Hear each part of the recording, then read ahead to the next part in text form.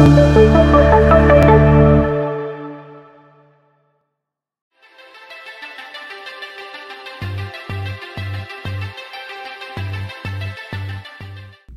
everybody, Travis here with Graphics One News, and today we're going to be going over our 1620 SA heat press with an integrated Caddie stand.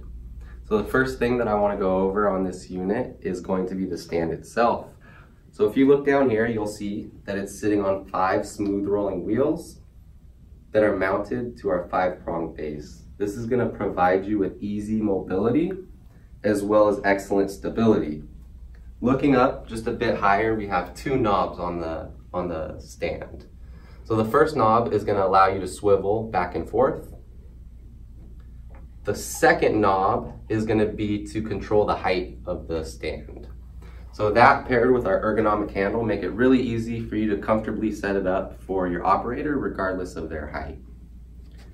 The digital display on the front is going to be how you're controlling your temperature and your time. It also keeps track of your press count.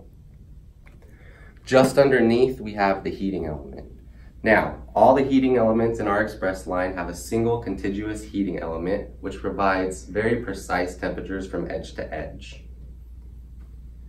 As you can see, it's a swing away press, which is ideal. This allows you to have a large heat-free workspace, which makes it very easy for mounting and unmounting garments. Looking underneath the platen, you can see that there's no obstruction. This also allows you to thread the garments on if you choose to do so.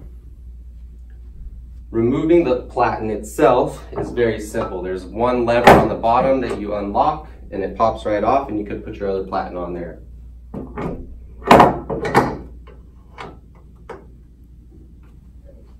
If you have any questions or would like more information, you could contact us at sales@graphicsone.com or visit us online at graphicsone.com. Thank you for watching, and we'll see you next time.